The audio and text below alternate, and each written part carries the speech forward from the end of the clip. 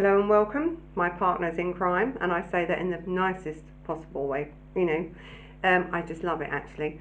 Listen, I have to apologise actually for the 17th of March.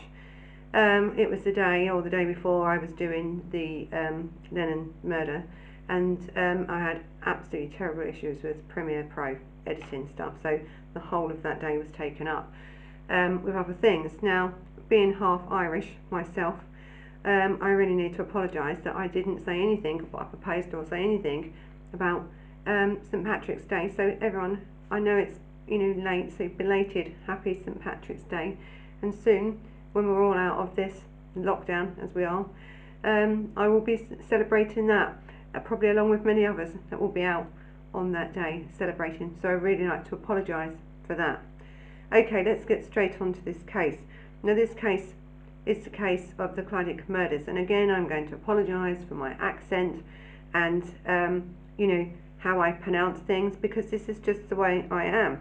I have lots of different accents in here: London, Irish, Australian, and it's all going on, and Welsh is not one of them, any language that I speak. And everyone knows that I go to Wales a lot. I absolutely love Wales. I love the Welsh people. I love them, and I'm always in Carmarthen. I'm always in, and I'm so happy they've reopened actually. I'm always in the old courthouse cafe there, which I absolutely love every time I go. So I really apologise if any of my pronunciations in this video, I don't really mean to be disrespectful to anybody. So I hope you think that's okay. So just bear with me on some of the pronunciations of that. So listen, this is the Clydach murder case. It is about a murder of this, three generations of people in one home. And this case is a shocking case for many reasons. One, because I've already stated that it wasn't just a murder, it's like a massacre in this house of what happened to these people. And I don't mean any disrespect when I speak about any of the people that have passed away, any of the victims. I would usually do everything I can not to say anything about victims in any derogatory way at all, and so there's no offence should be taken. But when you're looking into a case, especially a case that may be a miscarriage of justice and has questions, really it's questionable, this conviction here, really. I think we have to look at the people's, or the victim especially, one of the victims in this case, of her lifestyle and other things that were going on in this house. So what we may seem from the outside to into people's lives is a lot different to what's really going on personally with them. So I don't mean any disrespect. Also, because this case is now being looked into, and it was announced in March of this year, and we're in March now, I think the 21st, Censor Day in the UK, so remember to do that. And on the 12th of March it was announced that in 2021 that this case would now have to be looked into, in this independent review of this case, because it's such an unsafe case. If it wasn't an unsafe case, there wouldn't have been 2 trials in this case already. That should have been it over with. There should be nothing else about this case that we should have to discuss apart from the facts of the case as they were. That's not the case here at all. A man could have been, and by the evidence, there's lots of issues around this case, that it could have been a miscarriage of justice. So it's a really important case, and when you speak about a case that you think is a miscarriage of justice, or they think there's a miscarriage of justice, enough that they would open up this independent review to look at the facts of this case, the full facts of this case all over again. It's important that we tell it honestly and truthfully, and so I don't mean any disrespect of anything I'm going to say throughout this video. It's just facts, or the facts as we know them, or we would assume them to be. It's very difficult in this case. There's lots of individuals in this case. When I speak about these people in this case, I also am not saying that they are the murderers or whatever. We don't know. I'm telling you about what's happened throughout this case, and so there's that, and I really feel for the family of these victims. I really do, the ones that's left. I really do feel for them, because this case has never gone away. But there's a reason why this has never gone away. And until really we have this independent review, and this independent review has to be so transparent, really, that there is a conclusion to this case. One, to give the victim's family some, release from this so they can move on. And I think this is why this has to be done. Plus, there's many reasons why I get really rolled up about miscarriages of justice. Because this case was a horrific murder, a massacre of people, of 4 people, including 2 children. If this man didn't do it, and there isn't a lot of evidence, or any evidence to say this man did it, if he didn't do it, then the person that done it is still out there, and has been for all these years, while an innocent man could have been put in prison for this. That perpetrator is still out there. You have now took away the liberty of someone that's done nothing wrong.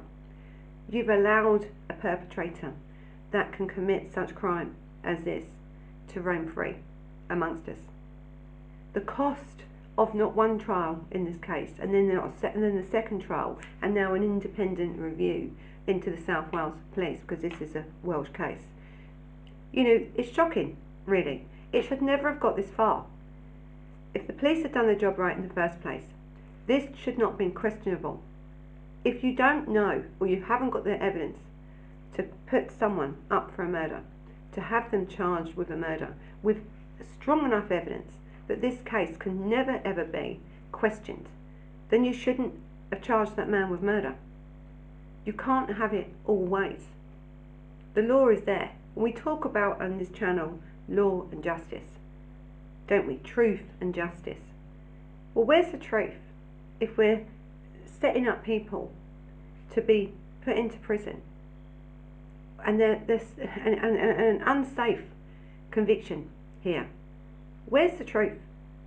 And I think if we don't have evidence, whether this man killed her or not, these people or not, if there's not enough evidence to prove it, to hold up in court, this is going to be the outcome, where you're going to continually have people questioning this conviction.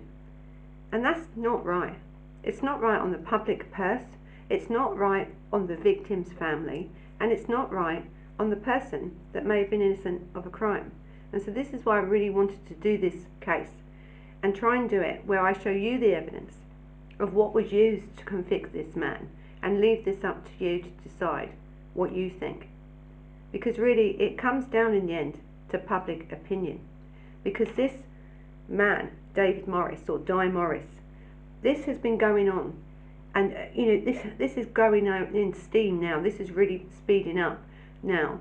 The people, his children, his family, that have fought for 20 years and have said for 20 years, this man didn't do it. So I think we owe him that, and we owe the victim's family that, and we owe the victims themselves to get the right person for these crimes. Not the people that the police want to think done it. You can assume anything, but you have to be able to prove it. And in this day and age, and even in 1999, when this case happened, 27th of June 1999, we had DNA. We had evidence.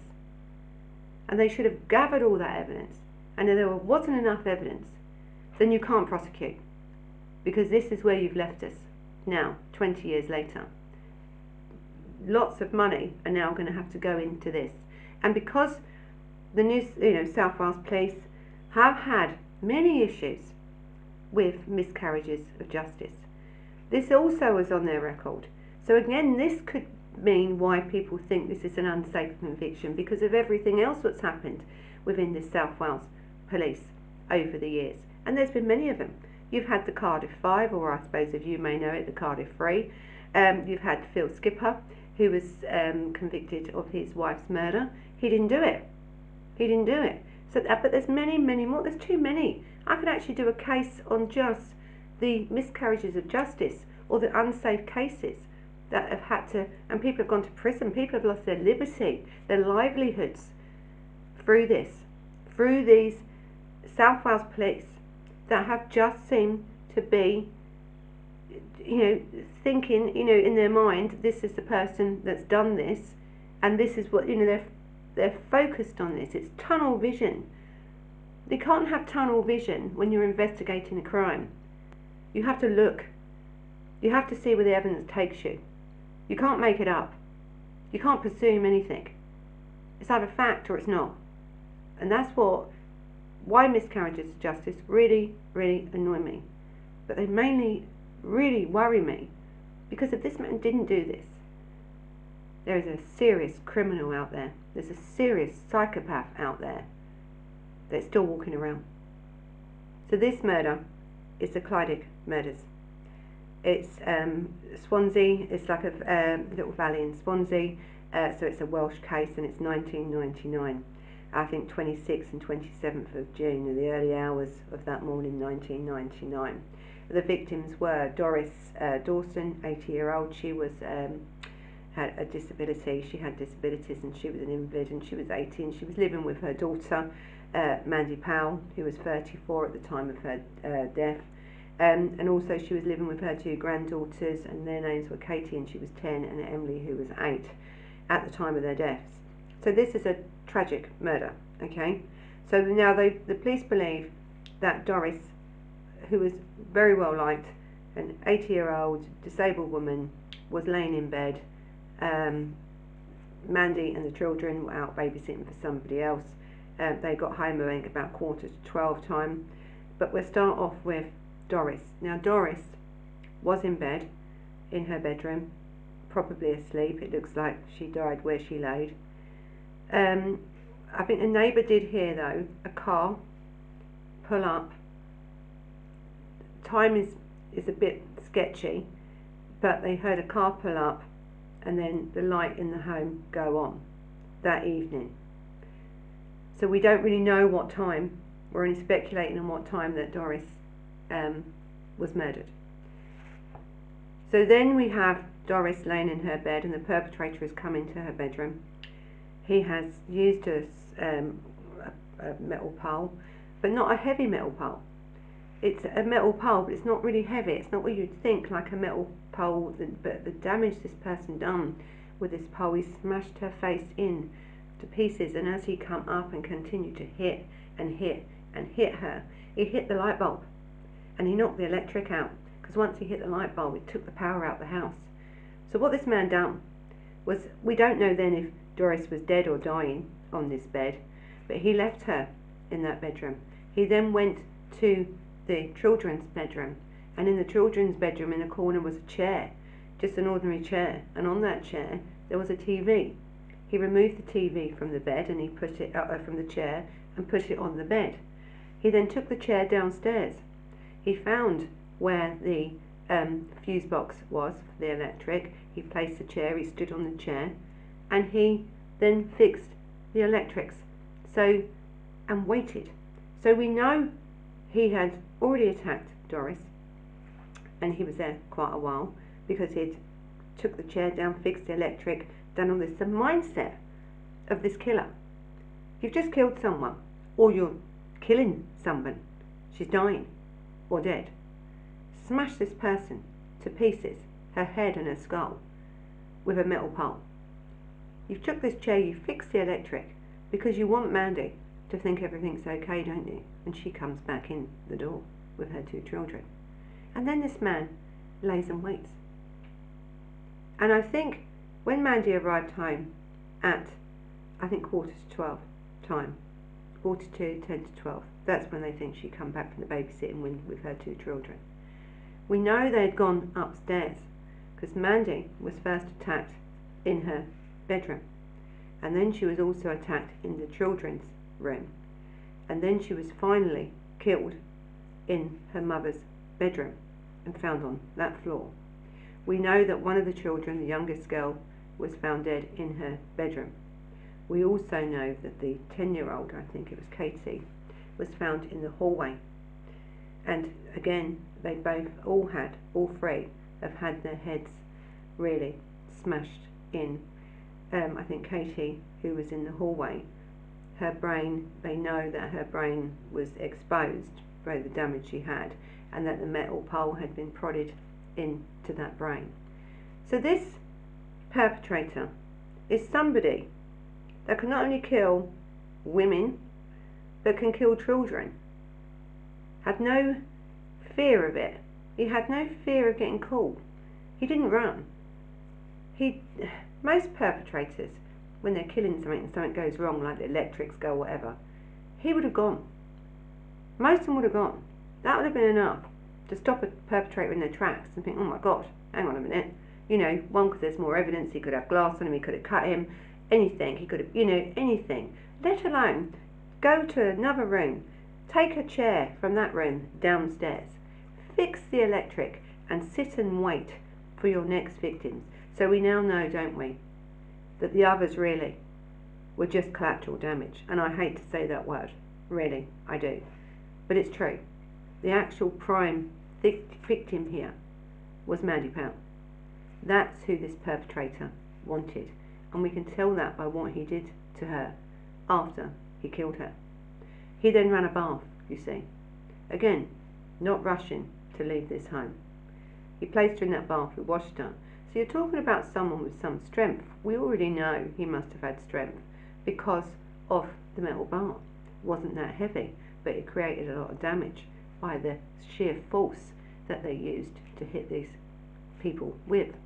We now know that you can lift a dead body weight up or drag a dead body weight up, place it in a bath, wash that body, and then take that body back, lay that body out in a position, and I'm going to have to say it, where she was posed.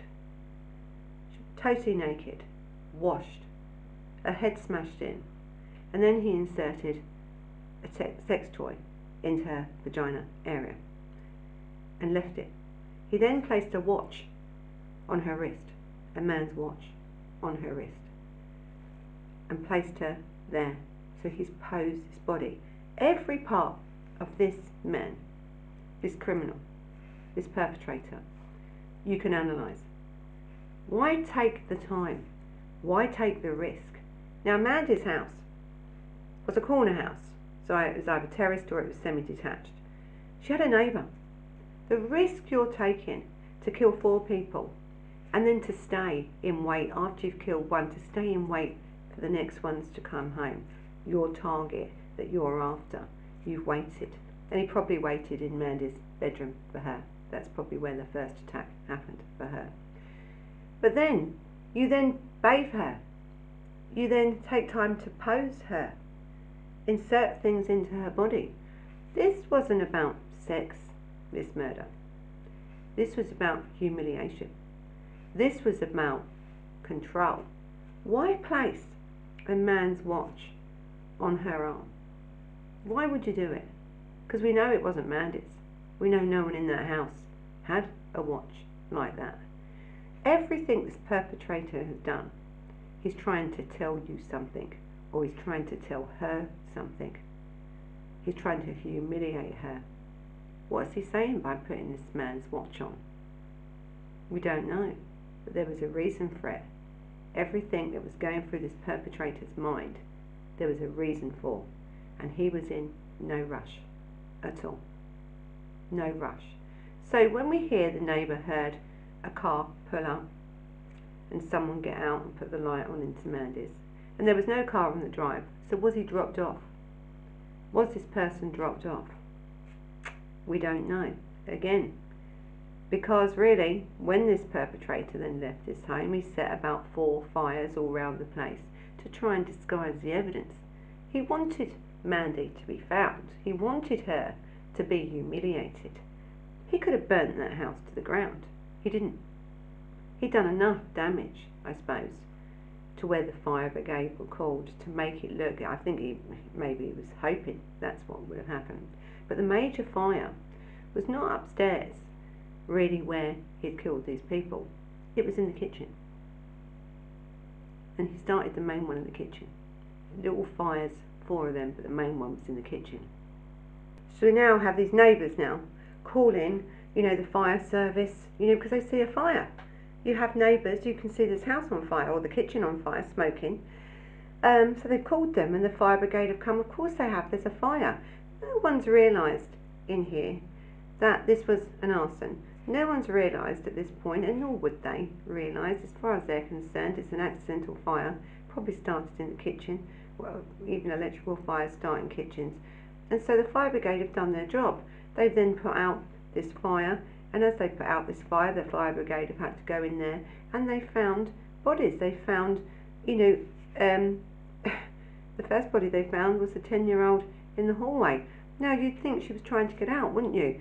So you can't blame the fire brigade for causing any damage to the evidence. They didn't know there was evidence, and if they hadn't put out that fire, there would have been less evidence than there was already.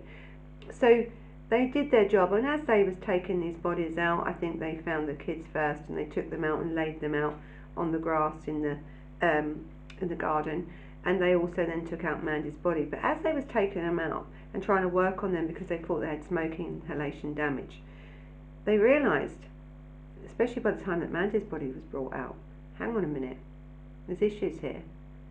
These people's heads are smashed in. Mandy's come out, been carried out, with the sex toy still inserted in her, naked, with her head and face smashed in. The body of Doris, by that stage, was still upstairs in her bed. They hadn't found her body yet. So then they knew there was issues. Now this is where this case starts to take a turn to where you could say this is where this case starts to become unsafe for a real prosecution here. So we have this now, a crime scene. So when there's fire brigade and ambulance, there's also the police now being called, isn't there? So we know now that this is now first a fire, it was a fire in the fire brigade, and then the ambulance come and they take the bodies out, and then it's realised that there is this is now a crime scene. This is a murder, arson scene. We had now this police officer that was there at the crime scene, and his name was Stuart Lewis. Now Stuart Lewis at the time was an acting inspector.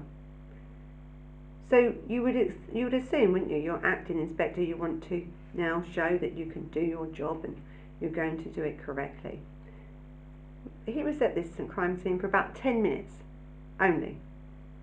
Even though he knew this was a crime scene now, the ambulance people, ambulance officers have said, the fire brigade have said, they all know it. Now everyone steps away from these bodies because they know something's happened. Also now the house becomes a crime scene, doesn't it? But you see, Stuart Lewis did not protect that crime scene. He didn't secure it. Actually didn't tell anybody it was a murder scene at all.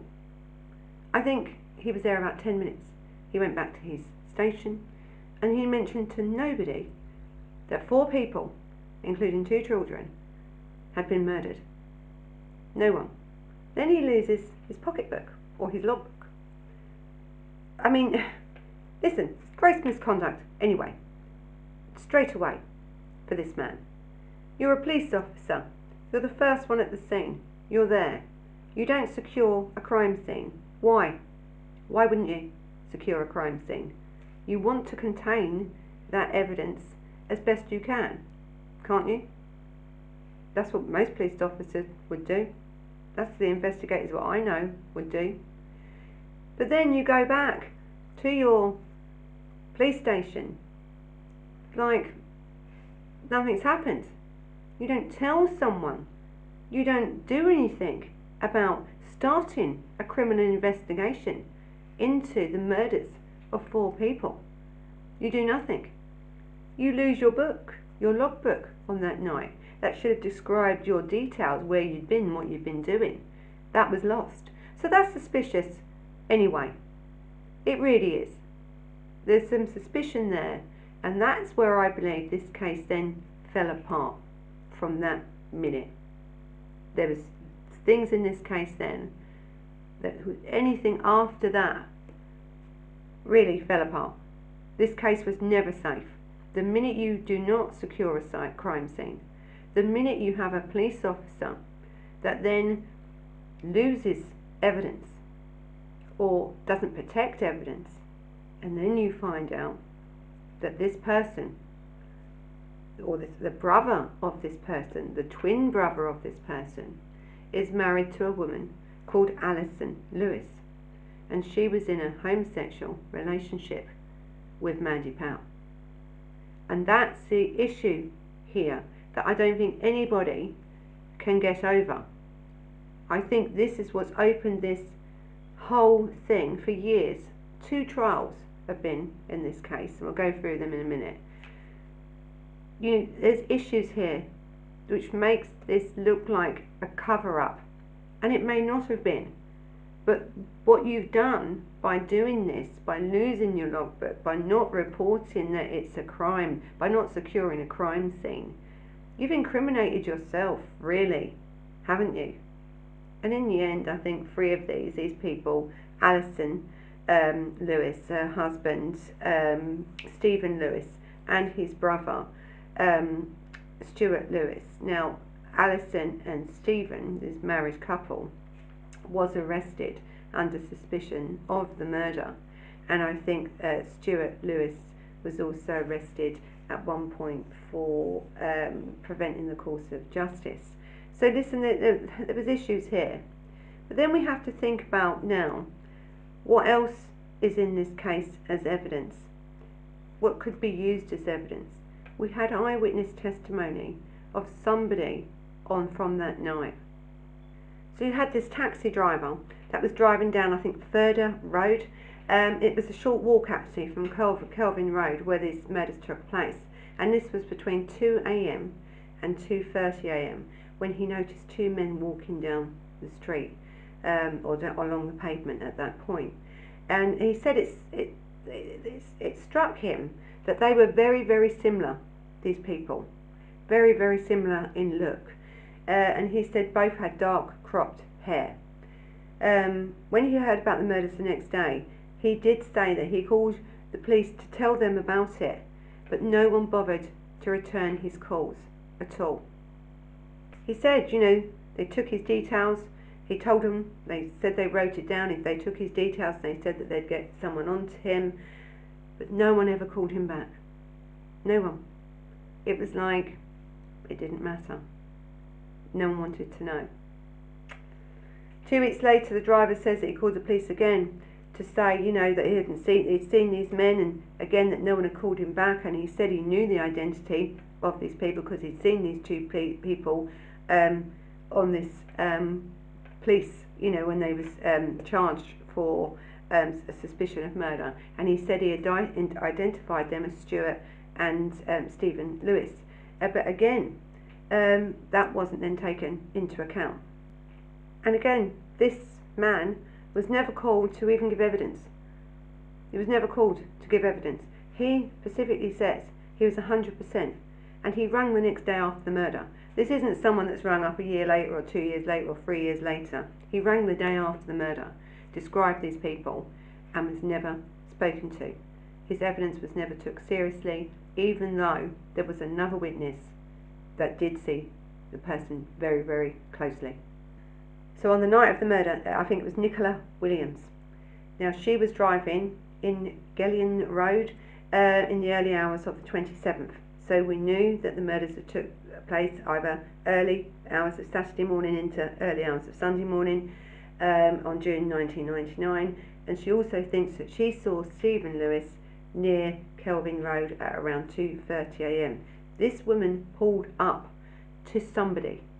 She pulled up because this man was walking home. My God, I don't know how she would have done it. I would have never done it. We're talking about 1999, I suppose, in these villages, that's what you do. But I'm telling you, in London, you'd never be pulling up to anyone. So she stopped her car, thinking maybe he needed help, and she looked at him directly in the eye. She looked at him. She saw him. Because with me, I'm not the greatest with eyewitness testimonies. It depends how it is. It depends how quick you've seen him for. Again, what the light was like. But she says she's pulled up. She was going to offer this person a lift. She wanted to know if they was okay. And she described this person. And then she went to the police station and she'd done an e-fit of this person. An e-fit of him. Described him Then she picked this man out in a lineup, the same man. And when you look at her e-fit, and I'll be putting them both up, you make up your mind who you think she saw that night. But again, her evidence was discarded again.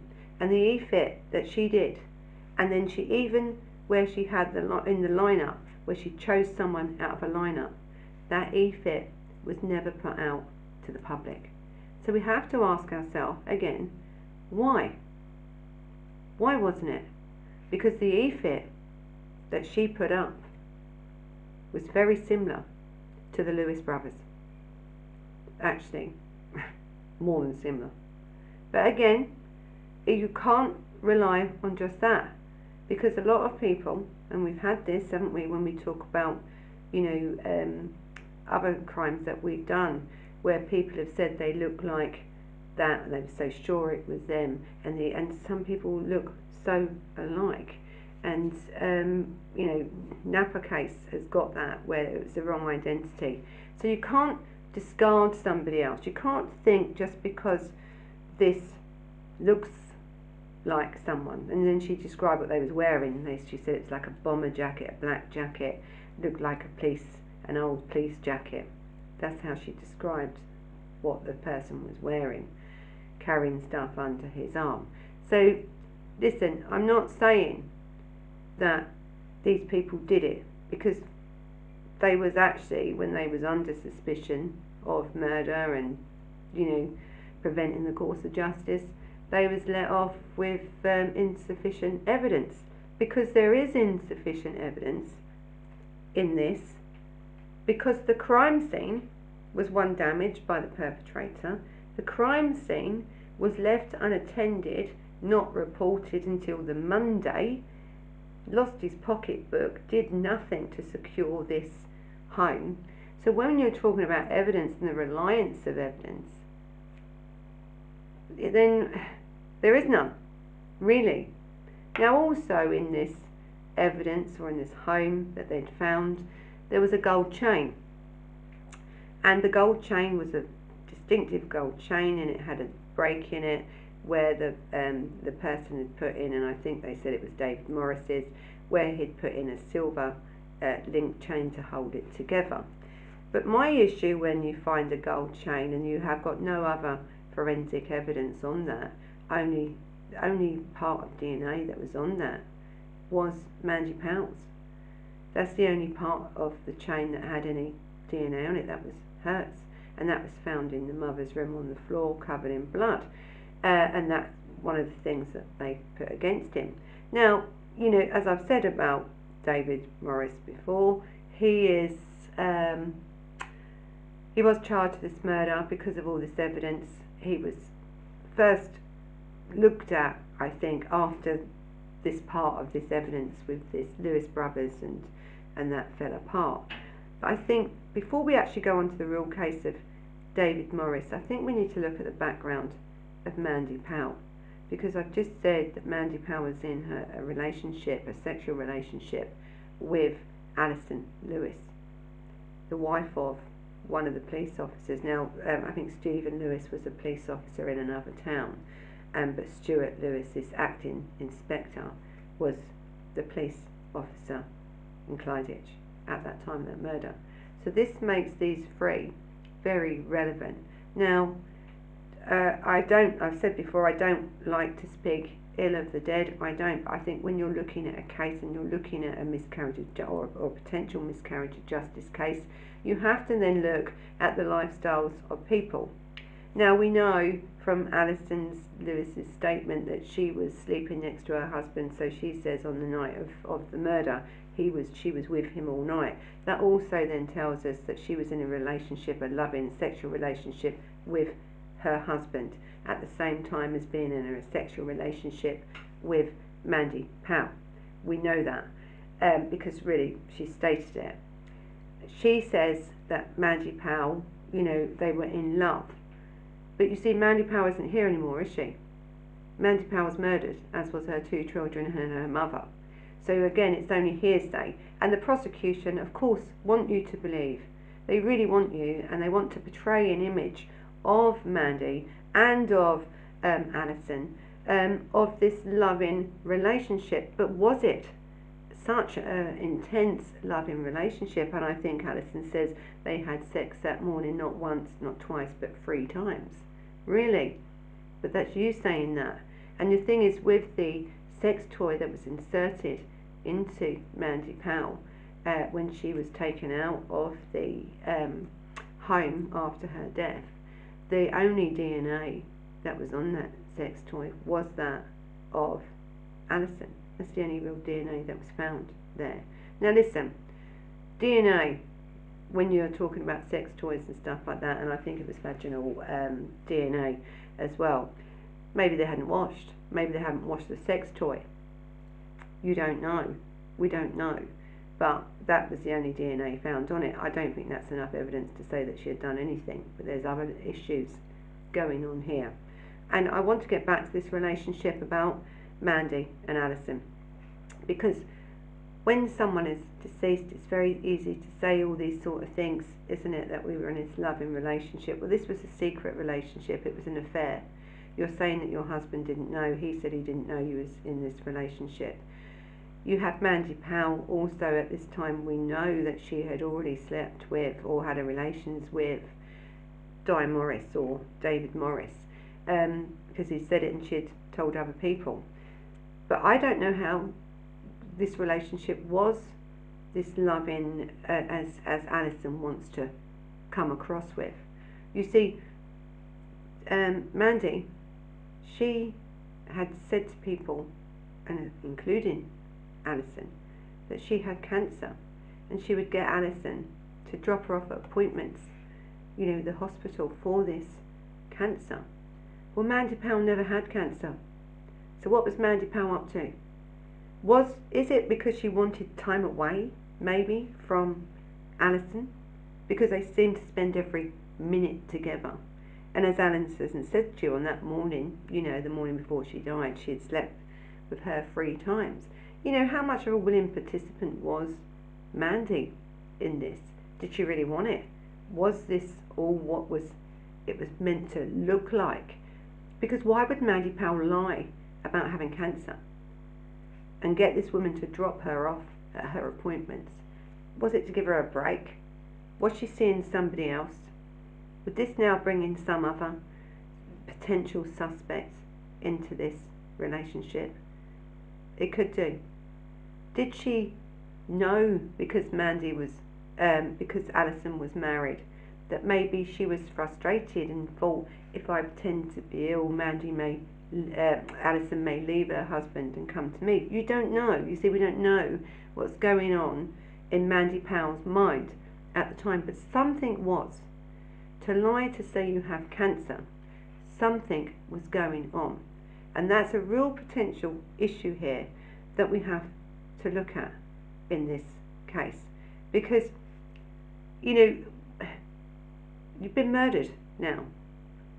So everything that Mandy Power did or said, or her behaviour that was different to normal, and this was different to her normal, she was a nurse by trade. You know, why was she lying? Why did she lie? And there's these people, this happy relationship between Alison then and Mandy. Once Alison found out about this, and it was only a few months before that, it was all over. I mean, the woman was absolutely heartbroken. She said she couldn't believe what Mandy had said. She felt used and stuff. I think Alison Lewis felt more about this relationship more than Mandy did. And I think Alison then realised that when she found that out.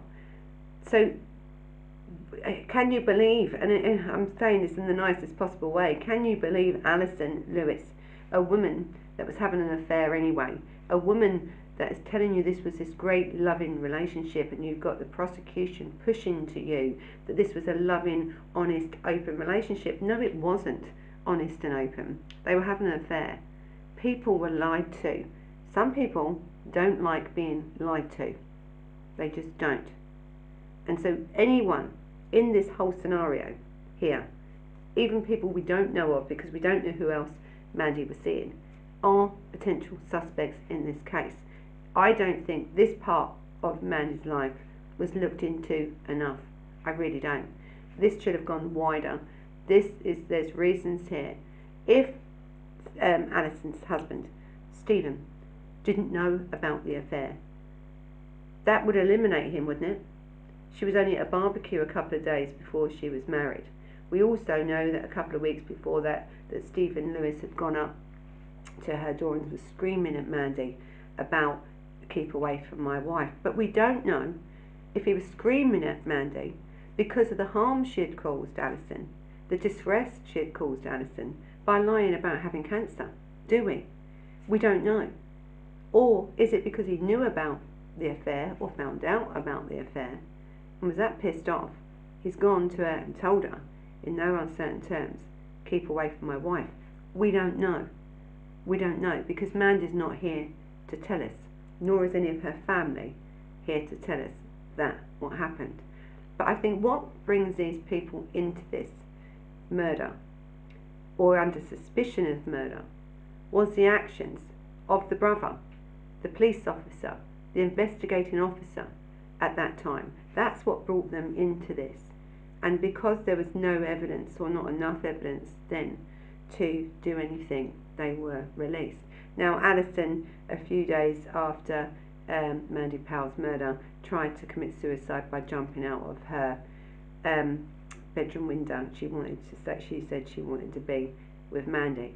So listen, I don't know, and I'm not saying that these people did it, and I'm not saying they didn't. I'm saying we don't know. But then, if we can say that about them, because they're police officers and everything we know about them, what makes now someone like David Morris or Di Morris the prime suspect here? What changed it from this? What's the difference? What's the evidence? Let's have a look at that. Okay, let's look at Di Morris or David Morris. Now, it is said or written, or however you want to put it, this is not my words, these are other people's words, because I don't know this man at all. I think I'd like to meet him though and interview him, so if any of his family are interested, please let me know. So they are saying, the police are saying, and the prosecution and all this is saying, that Di Morris was a violent thug with a strong history of domestic violence towards women. Okay, that's fine. If that's the case, then that's what he was. But that does not make him a murderer, does it? At the time of the murder, David Morris was living with a woman called Mandy Jewell. Now, Mandy Jewell, here we go again with another link. Mandy Jewell and Mandy Power were friends. They were friends. Now, also, David Morris had said that he'd already had an affair or was sleeping with or having relations with Mandy Power. He also didn't like the relationship between his girlfriend, then girlfriend Mandy Jewell, because I don't know why, that he just didn't want the relationship, them two relationships to get together. Listen, people can be funny. If this man wanted to sleep with Mandy Power, he wouldn't have wanted these two to be friends, would he? If he'd already had relationships with Mandy Power, he wouldn't have wanted these two people to be friends. Or if he wanted to sleep, or was sleeping with her even at that point, he wouldn't have wanted his girlfriend, then girlfriend Mandy Jewell, to be anywhere near this girl, would he? Because people don't want to get caught. If they're having an affair, they don't want to get caught. Now don't forget, we've also had the affair that Mandy was having with Angela. So, or Alison, sorry. So there's a lot going on in this case. This widens open this case now to other potential suspects and things that were going on. Now, in this point, David Morris had said things about Mandy. He had said things about Mandy Power, derogatory things. He couldn't stand her and stuff. But this could have been a ruse, couldn't it? This could have been where he was trying to not show that he liked her or was having relationships with her. Because people lie all the time. Now, it's said, or it has been said, that Mandy was frightened of him. She didn't like him. She thought he was a bit overpowering and she was scared of him. But Mandy is not here to give them accounts. Again, it's hearsay. No one in Mandy's home is alive, are they, to give the actual account of what's happened here. So again, It's unreliable evidence. It's hearsay, really. It cannot be proven in court at all. So really, whatever they say about David Morris and Mandy Power's relationship, or how she felt about him, they can't prove it. No one knows. So he was in this pub on this night. He was drinking. He says he had about 8 pints of beer. So he's admitting, okay, he's drunk 8 pints of beer. And I think it was in this New Inn pub. And a witness said that he left about 23:30, so 11:30 p.m. at night. The prosecution also tried to say that he took amphetamines. I mean, this is unfounded.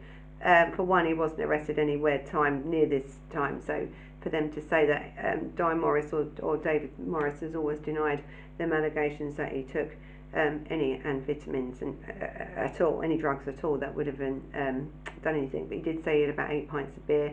He was intoxicated. He'd had a row, I think, early on in the pub in the evening with his girlfriend then, Mandy Jewell. She had left, and then he started to walk home, they say, about 11:30 when he left this pub.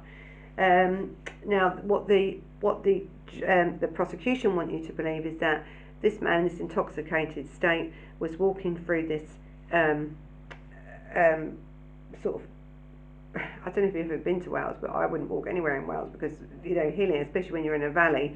But they said he did. They said it was about 15 minutes away, around the corner from Kelvin Road.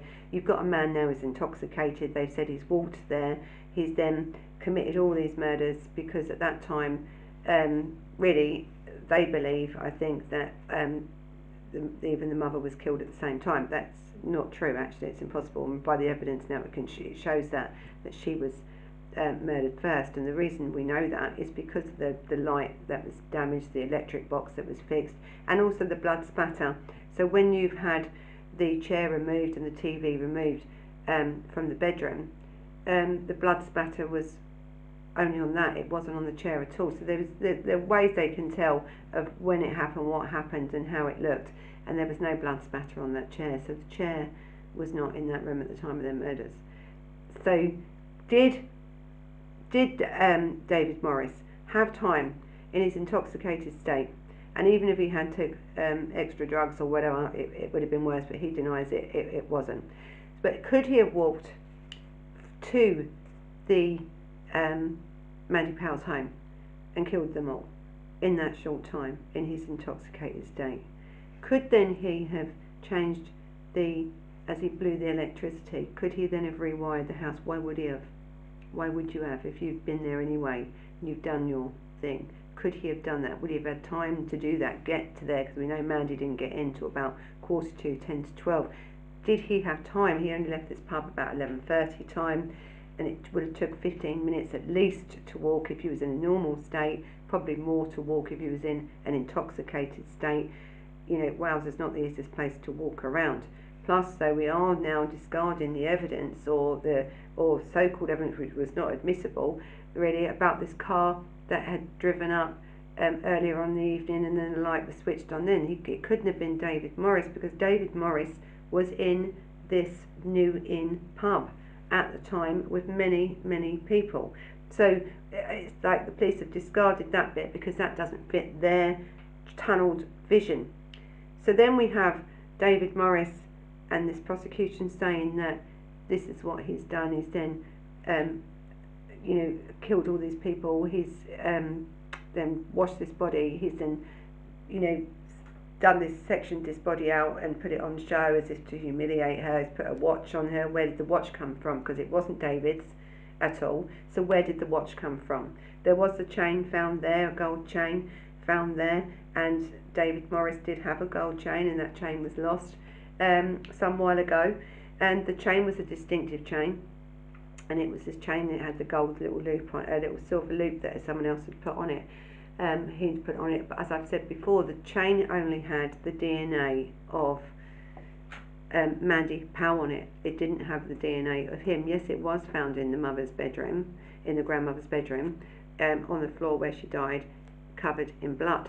But he did have relations with her. He was having a relationship at some point with Mandy, at any point this chain could have been left there, dropped off. You've already heard, haven't we, from Alison, that she had sex 3 times that morning with Mandy Power. This emotional, adventurous sex.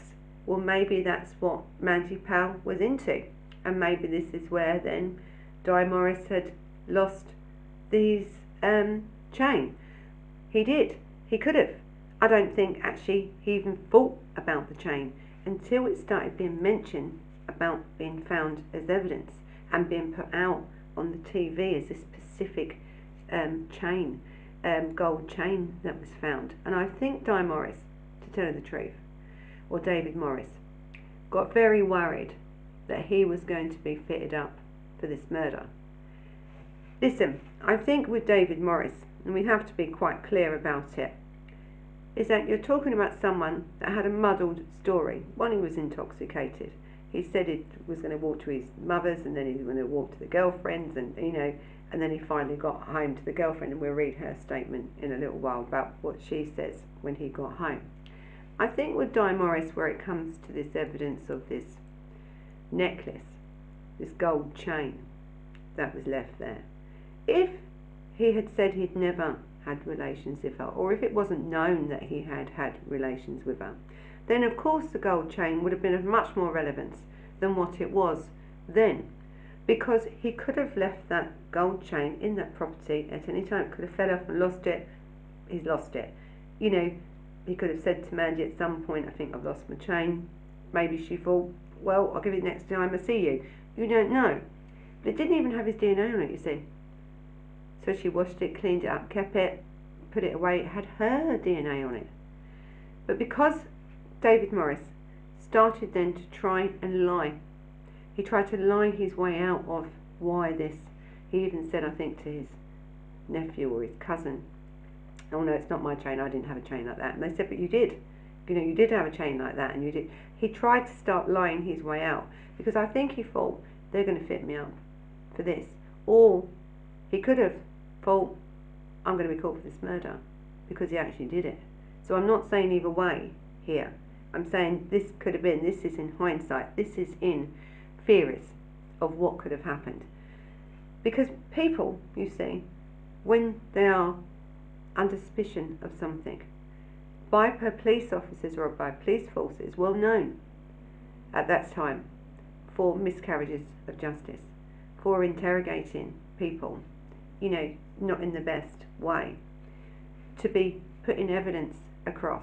Now, people have already known, hadn't they, that the police officers and the girlfriend of Mandy and the husband of her were automatically eliminated, weren't they, from this inquiry quite early on. They were charged with suspect, being suspicion of murder, but they weren't charged with anything really, were they? There was no evidence against them. They were let go. So now they're looking for somebody else, and now all of a sudden Di Morris then starts being looked at. We also then have a police officer that doesn't know Di Morris. He was an off-duty police officer. This is what's been said, that heard a conversation that of how David Morris was speaking about Mandy Power and how he wanted to kill her and stuff. It's hearsay. This is all hearsay. This is all circumstantial evidence. I mean, this could have been anyone talking about Mandy, couldn't it? Or they may not have talked about her at all. Then I hear other evidence as when he was being questioned, not when he was being questioned, but when he was arrested, and he's the on-duty solicitor, or the person that comes in to talk to you. Usually it is the on-duty solicitor. Will come in, and that's a privileged conversation then. You go into a separate room with no police officers, no tape recordings, no nothing, and you would usually then sit there and you talk to your client about, first of all, the process, because you don't know them, you've never met them, this is the first time you've ever spoke to these people, so it takes a good 10-15 minutes. And to tell you the truth, I mean, let's be honest here, we all know there's no money in criminal law, and these on-duty solicitor, these police station reps, they don't get a lot of money, so you're not rushing here. Alright, let's be honest, there's no lawyer going to tell you they're rushing here when it comes to criminal law. There's a process here that has to be done. You would speak to David Morris about you, your firm, what you can do, what they've got, you know, the process of what's going to happen before you actually even speak about the crime itself or the crime he's been charged with himself. But what you certainly wouldn't expect is that when you're in a police station and you're having a confidential conversation with your client, that a police officer would then turn on the recording equipment and record you, but only to say, sorry, it was by accident, I was just testing the room.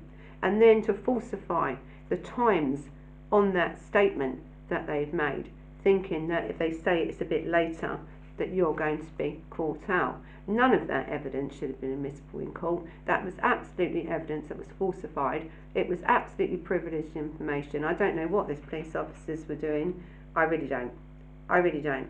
So all this stuff makes me really angry because, you know, there's a system here. You know, there's a system between the client and the person that is there to protect that person's right.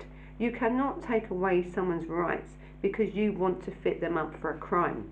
You really can't. And then to try and use that evidence in court is absolutely disgraceful. It's disgraceful, really, because you shouldn't need to be doing that. You shouldn't need to be. Now, David Morris has never ever admitted doing this crime to anybody. Certainly not to the on-duty solicitor at that time. He didn't at all. He has never said that he's committed this crime. Actually, for the past 20 years, all he said is, I have not done this crime. So then we have to look at these other evidence. So then we have this chain, don't we, that they've said. So we've said about the chain, no DNA evidence of David Morris on it at all. Then we've had a sock that they found in this house as well at this time. Again, I keep saying about forensic evidence. So what they did, they tested the sock because they believed that the killer took it off or used that sock as on that bar to hurt them people and kill them people. So he used it to stop putting fingerprints there. So it was DNA'd, but what they didn't do was they DNA'd the outside of the sock. They didn't DNA the inside. They need to do that, and that's, I think, what's going to come soon. When we add up this evidence, where was the watch? Where did the watch come from? David Morris didn't have a watch. Where's the watch come from that was left on the arm of a woman that was murdered? Did he have enough time to get from this pub and do these murders? Was he compos mentis enough to do these murders? To fix the electrics, to replace the electrics, to sit and wait? Because this is what the prosecution want you to believe. They want you to believe that he was enraged with Mandy. He wanted to have sex with Mandy. That's what he wanted. He'd already had sex with Mandy. He'd already had it. And even if he wanted to have sex that night, he wouldn't have had to kill her to do it. They'd already done it. So the people that are saying, this is what the prosecution's trying to tell you, they're trying to say to you, this is our evidence against David Morris. Circumstantial evidence. There is no forensic evidence at all that links him to this crime at all. None. So without the forensic evidence, and there would have been, this man would have been covered in blood. He would have been covered in blood. No one saw a witness, no witnesses anywhere saw anyone who resembled at all David Morris in that vicinity. They saw two people, and some saw one person that resembled these brothers. That's who they saw. There was no eyewitness that has seen David Morris at all. Not one. Not one.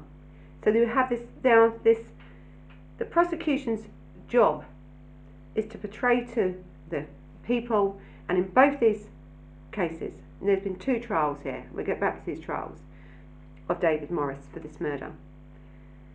On the second trial, they used the same evidence as the first. So they've swayed the jury with this evidence. They took out evidence. They've also used this public interest immunity, or PLL, to only is to withhold evidence that the prosecution have for the defence. They've withheld it. They've withheld so much evidence. Why? Now listen, you can always withhold little bits of evidence under this. Of course you can. Okay? Of course you can. But the amount of evidence that they've withheld, it's so unusual. Really, I've never seen anything like it. So I think if this investigation or this, inquiry now is going to look into this, we need to look into that as well.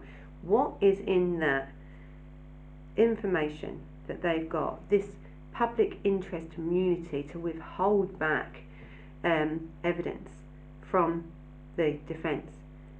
We need to see what's in that. People need to know. Now, there may be evidence that may help incriminate David Morris. There may be. You don't know. Or there may be stuff that's going to help, eliminate him. I wouldn't have thought that there's going to be stuff in this that's going to help prosecute him. So university lecturer and journalist Brian Fortin is one of the founders of a crime and justice research centre at the University of Winchester, and he studied this Clydach murders for literally, I think, over 10 years. Really, he's really looked into this case. Now, he talks about the timeline. The timeline doesn't fit here for all the reasons that we've just spoke about. The timeline doesn't fit, and it's critical, really, that we understand that the first victim was Doris, the grandmother, because that takes Morris out of the equation totally, doesn't it? He wouldn't have had enough time to do all that in wait then for Mandy and these children to get home. That alone eliminates him from this crime, really. So the reason that we believe that Doris died first, there's two areas to this actually, and it's very confident that she died first. The first is about the murder weapon. Now, the murder weapon was this pole used by, the family had traces of the blood on it from Mandy and the two girls, but it didn't have any blood on it from Doris, suggesting that he used the metal bar later and removed traces of her, so he cleaned that first, because he was waiting. He had time. He cleaned it. The second thing is about the light being took out by the swings that hit her. So we know that the top lights especially would have been knocked out. We know now that he had time. He wouldn't have had time to do that if all four were in the home alive. Someone would have got out. So we know now that Doris, and this is the reason why we know it, because Doris was killed first, giving him time when the rest of the house was empty to fix the electrics, to lay in wait for Mandy and her two children to come home. The timeline does not fit. It really doesn't. So when you look at all this timeline and the evidence, you've got someone intoxicated, someone that could do this, have the strength to do this, to murder these people, lie in wait, fix electrics, killed 3 other people, bathed Mandy, clean her up, put a watch on which no one knows where it came from, insert a sex toy inside her with DNA from somebody else, but you've left no DNA. Really. Let's just talk about his alibi, okay, for this murder. So his alibi that Morris had been drinking in this new inn on the edge of Clydach, and he said that he was wandering the streets for hours until about, and I think getting home about 3 a.m. He said, as I said before, he was deciding whether to go to his mother's or back to his girlfriend's, because he'd had this row with a girlfriend. And when and then he claims that his girlfriend Mandy actually let him into the house. Mandy initially told the police that she had arrived home between 10:30 and 11 o'clock in the evening, and she didn't let him in.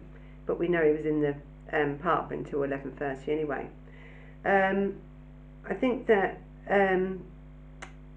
they relied on also with him is just because his alibi was a bit shifty, he couldn't really remember, to tell the truth, and you don't know, do you? We don't know what he was doing at 3 o'clock in the morning. We don't know whether he was at Mandy Power's or not, really, and this is what this evidence, hopefully this new evidence and everything else that's coming out, this inquiry, will show us about that. I think with this new, when you have DNA evidence and stuff, and I think there's lots now that they could probably do more with, because we have more technology now. We need more minute traces to find something, but you know, there really isn't any DNA here at all. Okay, so let's sum it up. There is no DNA evidence or fingerprint evidence linking Morris to 9 Kelvin Road at all. None. There is no witnesses that can place him near that property, in it or around it, there on that night of the murders at all. The thing is with this case, it's circumstantial, and I think, I don't know how this case is going to end, to tell the truth. I really don't, because I think it was a shambles from the beginning. That, you know, when you have a crime scene that's not protected, when you have someone that's been charged for a crime with no evidence, you know, only really low circumstantial evidence, when you have timelines that don't fit, I don't know how it's going to end, and I really hope that this new inquiry that they're doing, which needs to be transparent, really, to find out what really happened here, if we'll ever really find out. But what this should do, this should give some, make this final, this case. Even they have evidence that David Morris, or Di Morris, did this murder. Clear, specific evidence to say that he did it. Without using all the stuff they've used and stuff to build up a prosecution's case of circumstantial evidence. And so the jury needs to be aware, I think, when any of these cases, is that there is other suspects here. Mandy had a life outside what they were told, what they knew. There's issues here. There could have been other potential suspects here that wasn't looked into. Di Morris lied, okay, to save himself from, I think, the persecution that he knew was coming. He knew it. He knew when these police officers and Alison Lewis wasn't prosecuted for that murder, who would they go for? Who would they go for? They automatically went for him because they found a chain, a gold chain. What they said was his, and he admitted in the end it was his, but not with any DNA on it at all. It could have been in that home for a very long time. Yes, David Morris is stupid because he was trying to get himself out of something that I don't think he actually did. Not really, because the timeline doesn't fit. There's stuff here that doesn't fit. The person that killed these people was after Mandy. They wanted to humiliate. They wanted to hurt. I don't know if he would have done that. I don't know. We don't know.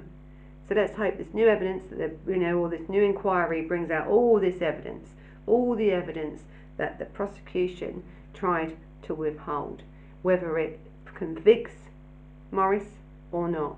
It needs to come out, because this case needs to be finalised. Really finalised, because what a shambles this really is. And these cases are not doing South Wales Police any good at all, are they? And South Wales Police, and I have to say it, have done some great stuff. They caught serial killers, they've done some great stuff, but there's certain officers. But people need to change the way they investigate a murder crime, because you have to get it right. You have to get it right early. Take your blinkers off. Stop having this tunneled vision, because you assume it's someone, that you try and make the evidence about them.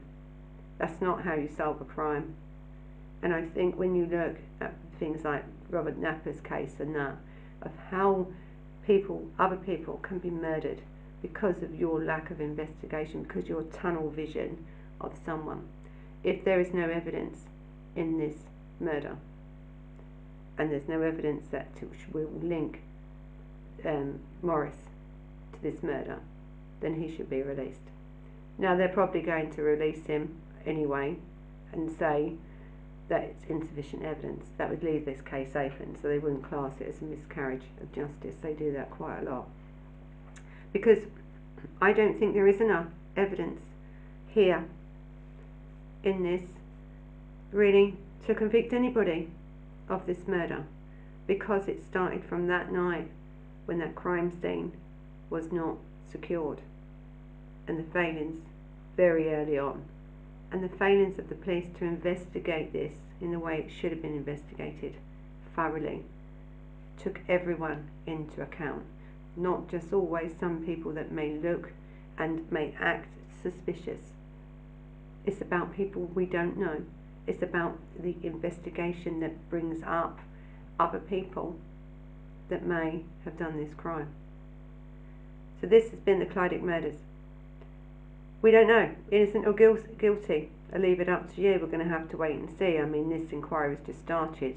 I mean, it was advertised the 12th, wasn't it, of 2021, 12th of March 2021. We could wait a year, 2 years to see what's going on. But I'll keep you updated on this case. And as I say in this case, I mean no disrespect to anybody in this case. I'm not saying someone did it or they didn't do it. We just have to wait and see.